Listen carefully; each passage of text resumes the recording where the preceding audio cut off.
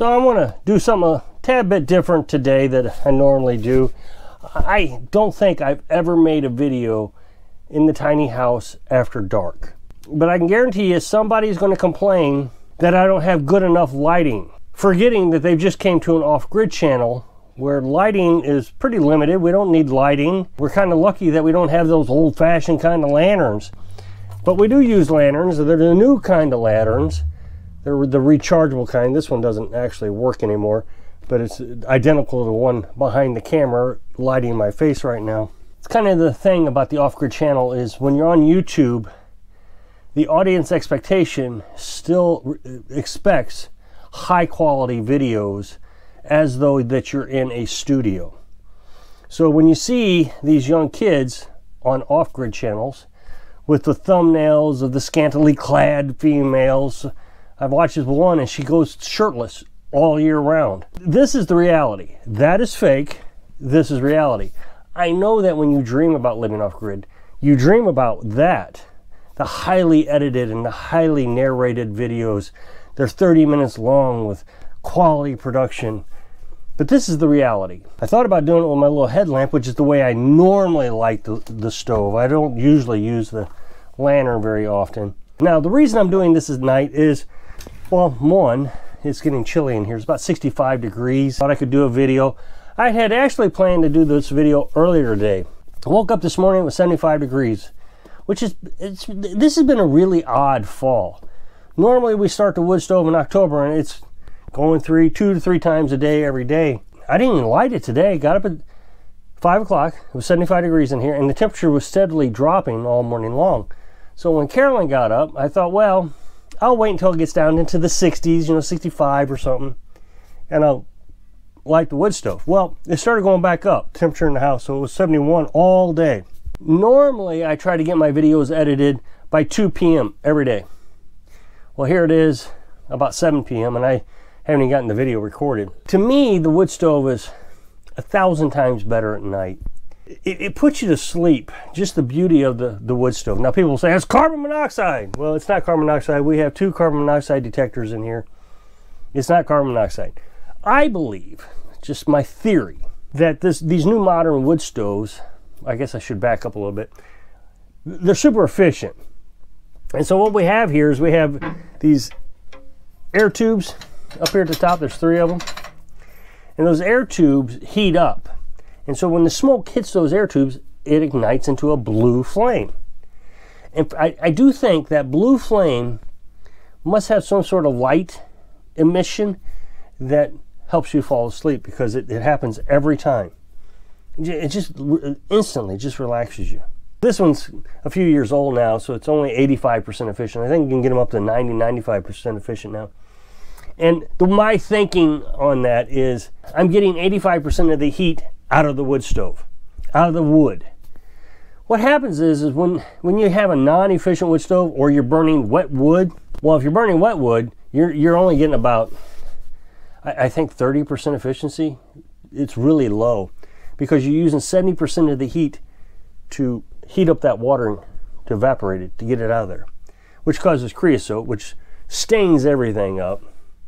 But when you're doing 85% efficiency, all the smoke's getting burned up, at least 85% of it. You can't see smoke coming out of the chimney anymore. It looks like a regular gas furnace chimney is what it looks like.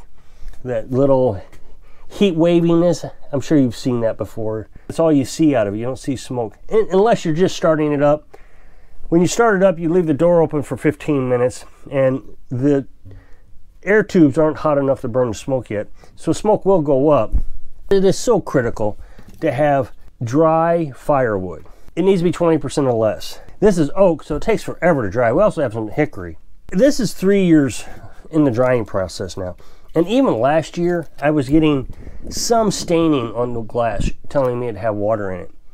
It wasn't enough to cause a creosote problem in the chimney, but I was getting a little every now and then. And that was two years of cure time. That means it was still a little green.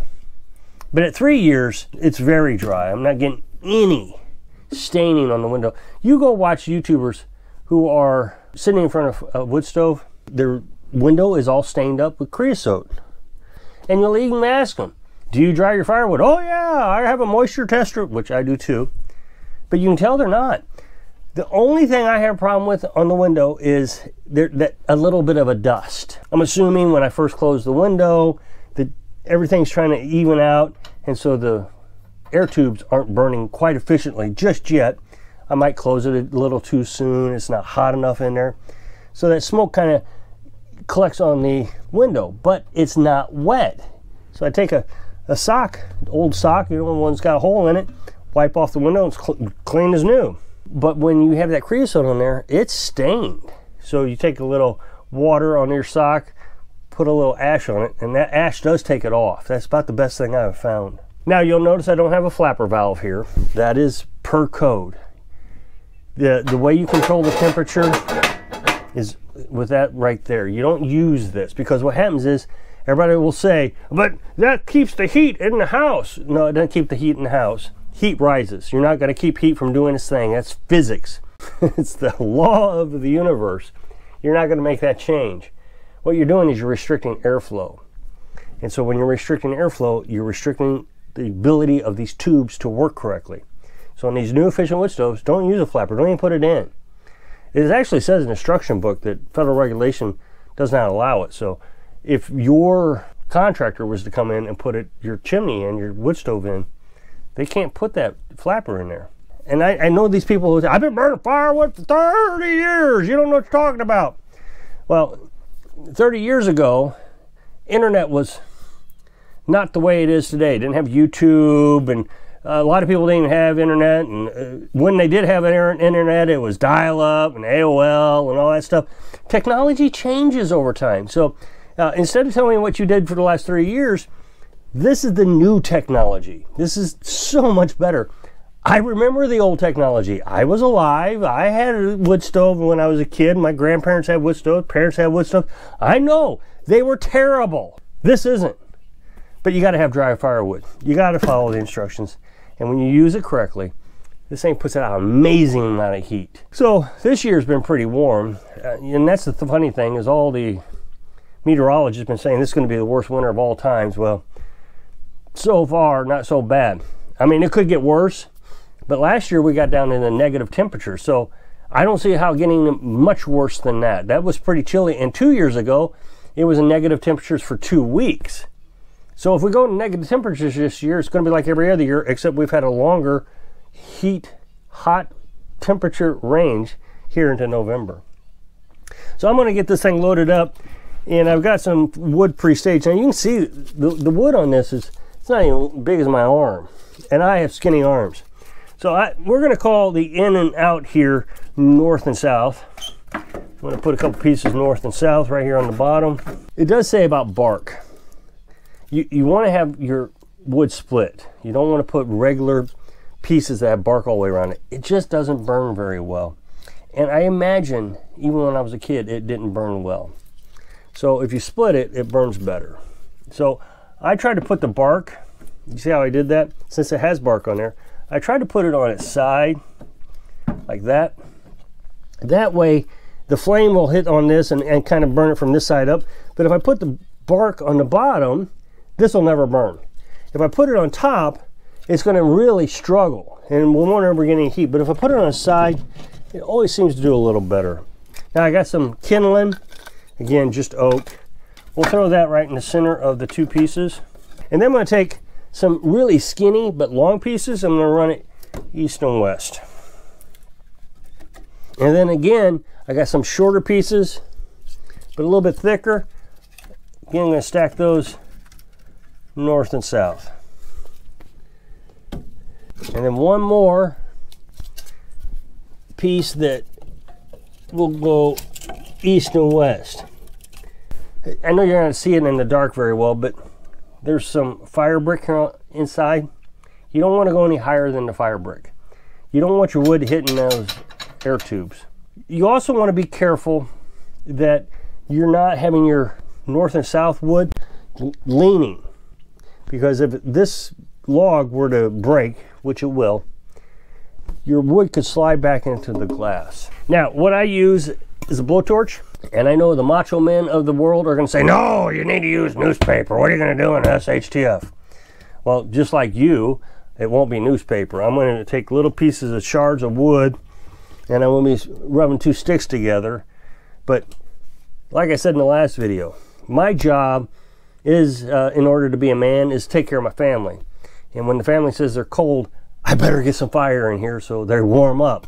Instead of sitting here, I'm going to do a newspaper. That's how real men do it. Well, I don't even know if anybody really noticed, but there's really not too many newspapers around, you know, with the actual paper. So it's like that 30-year concept. I've been doing this for 30 years. Well, I guess you time travel to get your newspaper. So we're going to light that kindling with this torch. Now, people have told me that they're a little scared of the torch. It's just not that hard to use. It's got a little knob here and a little clicker, and it lights right up. It's not going to blow up on you. I've never heard of any of them blowing up. It'll take, I don't know, less than a minute to get this thing up and roaring. Now, the thing is, that's because the firewood's so dry. I hear people say in the comment section all the time, but at night you want to put a piece of wet firewood in there so you got coals in the morning. Well, first two things, it's going to stay warm all night long. This thing keeps us warm for about 8 hours. So I don't have any worries about getting cold in the middle of the night unless we're back in the negative temperatures. In that case, Carolyn usually starts the wood stove about midnight, 1 o'clock. But the other thing is when you have dry firewood, it lights up like a match. So you don't need the coals. You can do it this way. Otherwise, you're doing it the old-fashioned way, and you're using the billow to blow air in there. So what's the difference? The argument that I learned that I finally won with somebody is, you've convinced me. I think I'll drive with the firewood because the window stays clean. It's just so much better when you got a clean window. These stoves are just so beautiful. Now, I've made many videos in the past about municipalities banning these things. And wood stoves, not necessarily the EPA efficient wood stoves. They're banning them.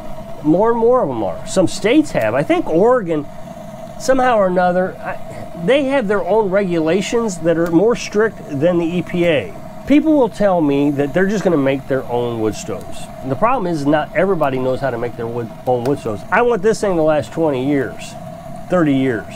I even painted it just recently. I showed you I painted it. You're not going to be able to see it in the dark. Okay, so I don't know how long I took, but the problem was I kept moving around because I was talking and wasn't paying attention to what I was doing. So I'm going to close the door, but not all the way. I'm going to leave about a finger space. Got my finger in there. Now I'm going to leave this open for about 15 minutes. Now you'll see that that smoke is starting to cloud up the window. That's because the air tubes aren't hot enough to burn the smoke. So that's why we're leaving it open, so it can get hotter. What you're trying to do is you're trying to heat up the chimney. As that chimney heats up, it starts to draw. Think about it. Heat rises, so as it's rising, the air temperature and air and vacuum, you're creating a vacuum, sucking more air into it. It's drawing up the chimney. So you're trying to get that hot. You close this up, you'll put the flame out because you're not getting enough air through it while this is heating up. I think it's like 150 degrees right here at the base. I've noticed that is when it starts to draw up really well. I don't close it. I haven't measured it this year, but last year I used to measure it every time I lit it.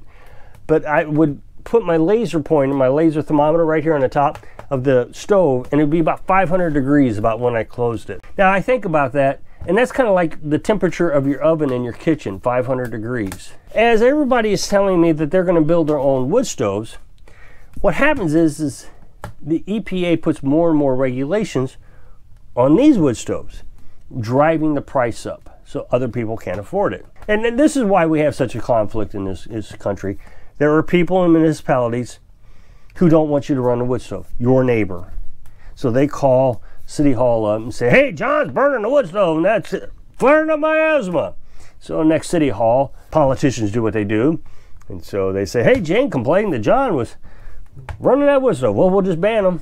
So they ban them, tell you to take it out of your house, give you tickets if you ride it. Can't. There's two types of people in this world. One that loves government control and ones that don't. They're just not going to get along.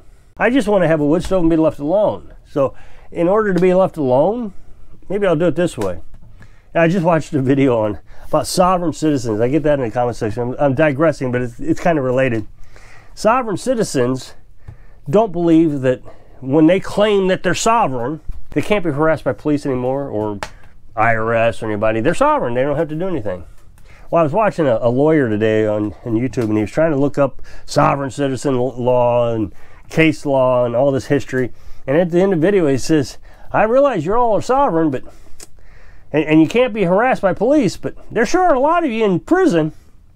Same thing. We can claim freedom all we want. Until you realize you're not free, you'll never be free. As soon as you realize you are not free, you'll be able to figure out how to be free. So if you'll click this up next box, take you to a video where I was talking about being prepared without being a prepper. So if I can inspire you to enjoy your evening, so you can live your dreams. Thanks for watching.